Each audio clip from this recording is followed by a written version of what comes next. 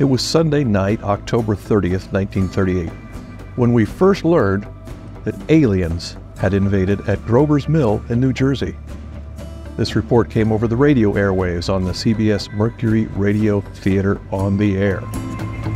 According to the news dispatches aired, local law enforcement was informed and curious folks had come to look. The local radio station arrived with a reporter who was able to report live from the scene to describe everything. The first alien spacecraft crashed into the surface of the Earth and, for a time, sat quiet.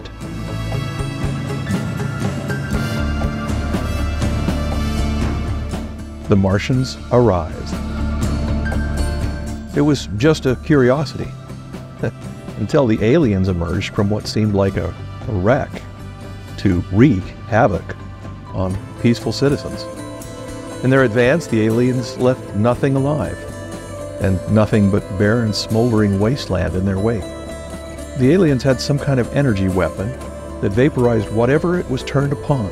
The military had no weapon that would stop it. These aliens advanced across the country, destroying everything in their path: buildings, cities, people, machines, and aircraft. And then it went from really bad to even worse as more alien craft crashed into the surface of the Earth. More aliens emerged, and the resulting chaos was the same. No one had to wait until the newspapers were printed. All of it was broadcast by a series of live, first-hand, as-it-happened reports, made possible for the first time by the medium of radio. Then, 60 minutes after it began, the radio play, The War of the Worlds, ended, as the invading Martians were rapidly killed off by a simple virus they had no defense for, and the Earth was safe again. Headlines. The next morning, the newspapers were filled with reports of mass panic and nationwide hysteria. There were vague reports of stampedes of people fleeing a non-existent, dramatized on the radio threat, and even suicides. The then 23-year-old Orsen Wells, and the head of the Mercury Radio Theater on the air, found his name and face on the front cover of most every newspaper across the nation the next morning. Some, learning that it was a radio play, were printed as saying they would shoot Wells on sight.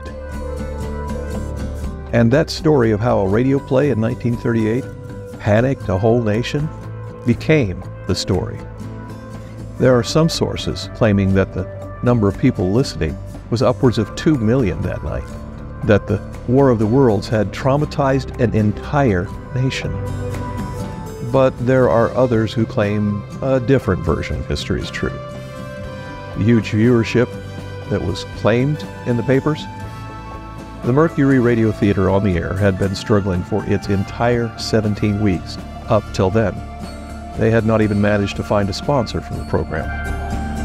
The program, though syndicated by CBS, was broadcast out all over the nation. But most local stations preferred to play musical programs instead. One radio audience ratings company stated that the actual audience size was closer to maybe 5,000. So why all the fuss? A newspaper guy heard the radio play and made a realization, a real eureka moment, if you will, and not in a good way if you owned a newspaper. He realized that radio left unchecked was going to kill the newspaper business. It would get the word out in a fraction of the time that a newspaper could. And with improving technology, it would do it even faster over time.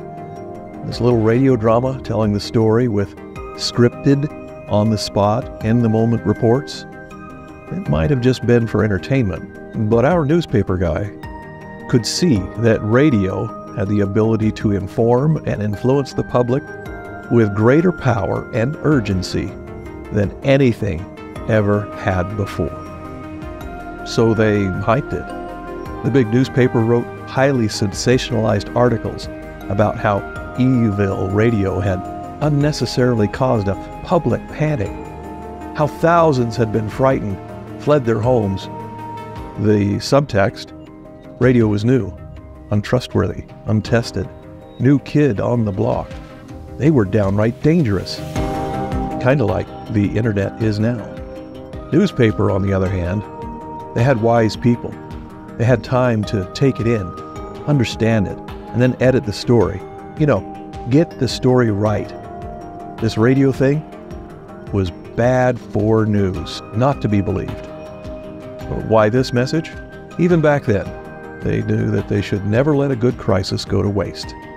Crisis should be used to move society where you wanted them to go, by the way you tell the story. And hey, if you got a problem without a crisis, no problem, create a crisis. We gotta keep selling newspapers. The fine art of exaggeration.